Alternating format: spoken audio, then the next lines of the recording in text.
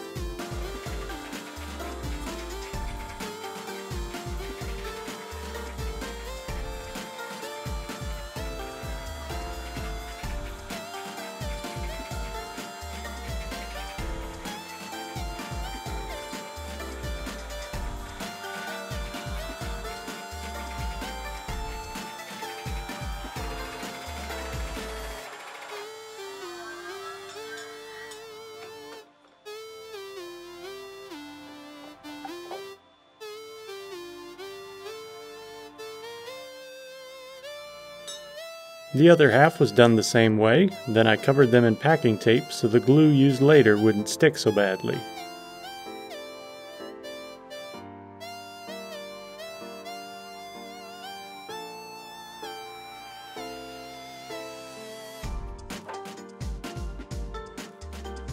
Now I could cut the veneer to length, leaving some extra so I can trim it up later.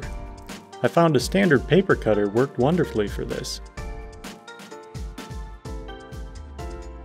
Ideally, the veneer stack should be 0.2 inches thick when compressed, so you can't ask for much better than this.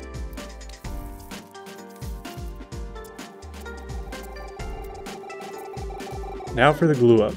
I lightly misted the veneer sheets with water to make them a little more pliable since the mold has some very tight bends.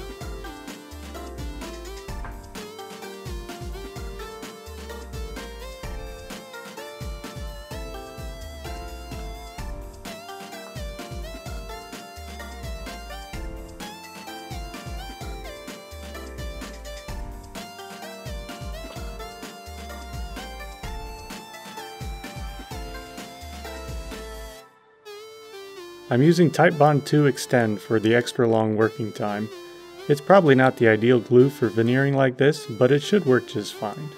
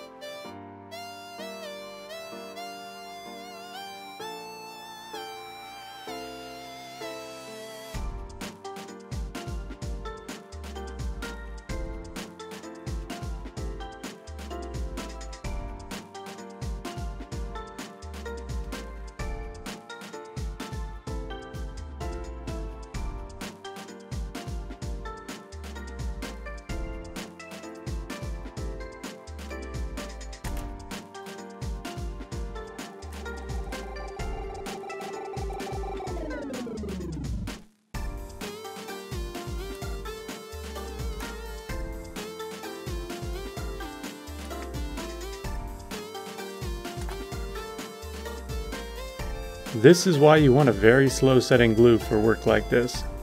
I've got plenty of time to get everything just right.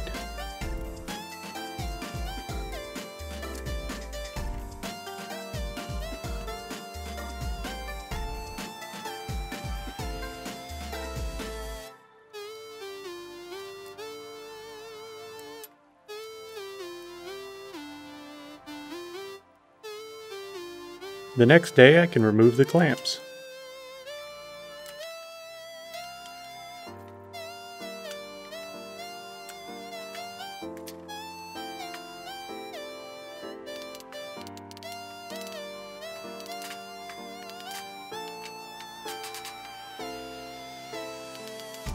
Imagine how difficult this would be without the slippery packing tape. I'm not too worried about damaging it by prying, since I'm only prying on the parts that will be cut off later.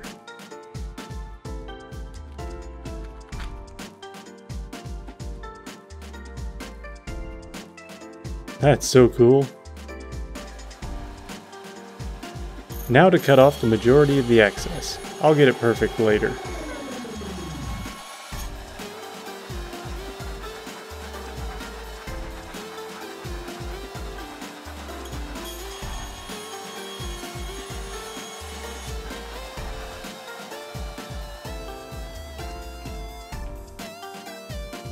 And now I can sand everything smooth.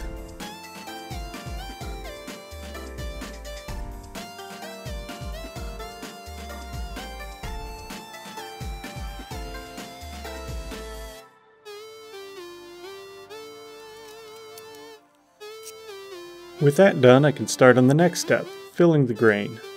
A high gloss finish benefits greatly from filling the pores of the wood to give a nice smooth finish. Just spread it on with a putty knife or an old credit card.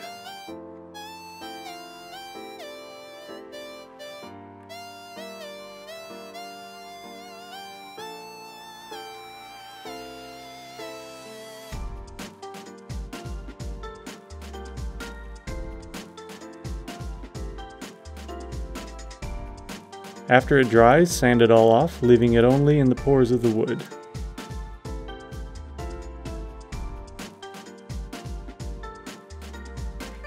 Next is a vinyl sealer, which is another important step for the lacquer I will be using later.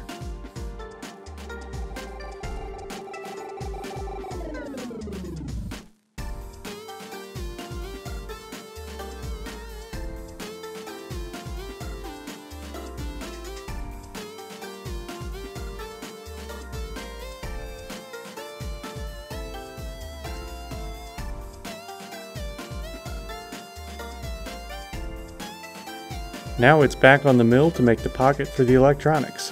I'm using the form and some double-sided tape to hold it in place.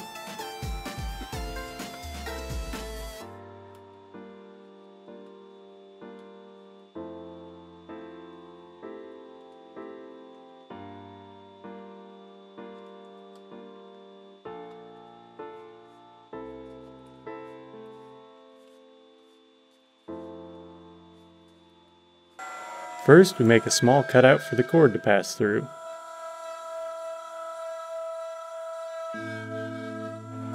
Then it's onto the pocket. The coils in the charger need to be right up against the phone, so I'm milling away as much material as I can without going through.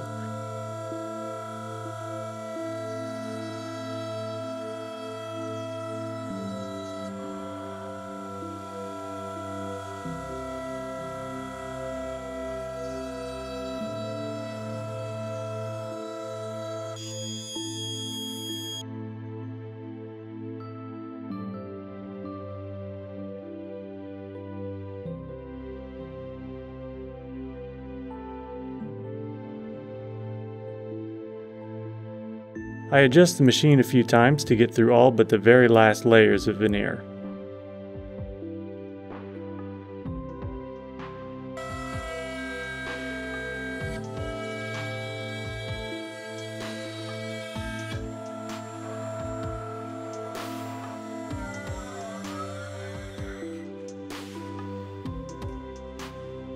There's a little tear out on the one edge where the bit was cutting in the wrong direction.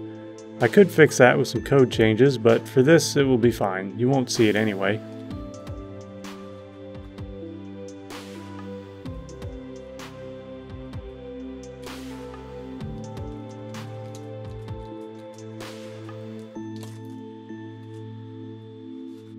I took it to work where we have the fancy woodworking tools to clean up the edges and bring it to its final dimensions.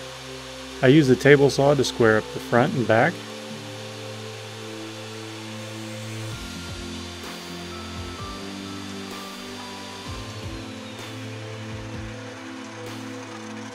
and use the miter saw to square the edges.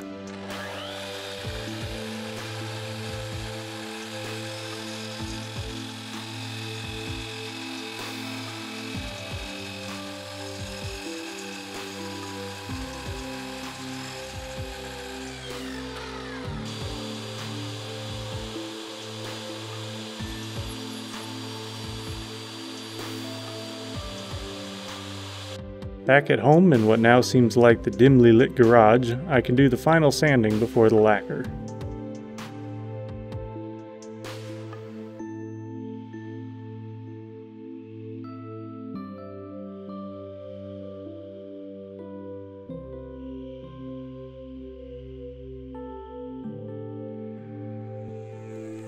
I'm using stringed instrument lacquer and will build up the finish with several coats.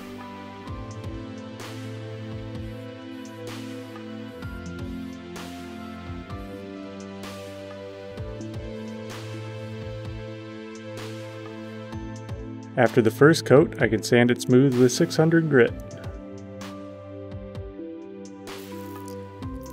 Then another coat of lacquer, and then another sanding.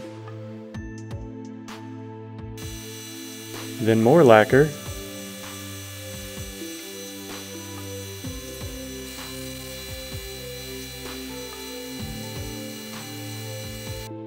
and more lacquer. After about a week, the finish is cured enough to do the final smoothing and polishing to bring it to a high gloss. I start with 2000 grit, then move to 4000 before using an automotive polish to get it glass smooth.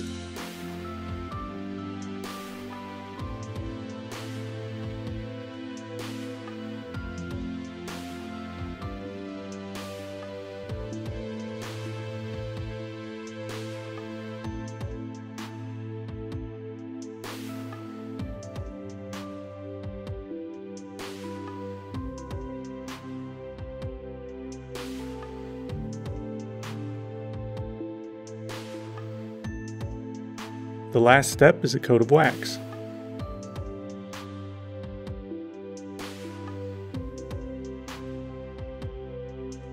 And here are the electronics, the charging circuit and the coils. I permanently soldered the USB cable to the board and removed the incredibly bright charging status LEDs.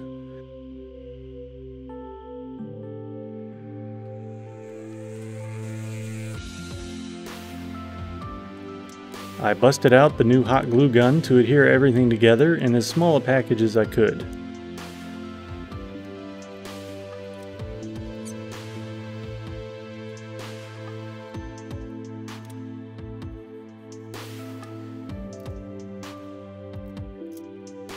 Since there's no way to use fasteners, I'm using an automotive foam tape, which is incredibly sticky, but also a little bit of hot glue for good measure.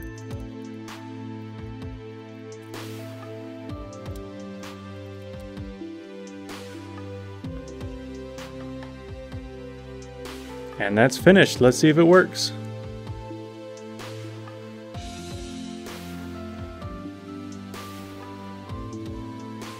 I'd say so. This will make an excellent bedside alarm clock and charging station with no wires to mess with. I hope you enjoyed watching the build. Let me know what you think in the comments, or at least give it a like or dislike.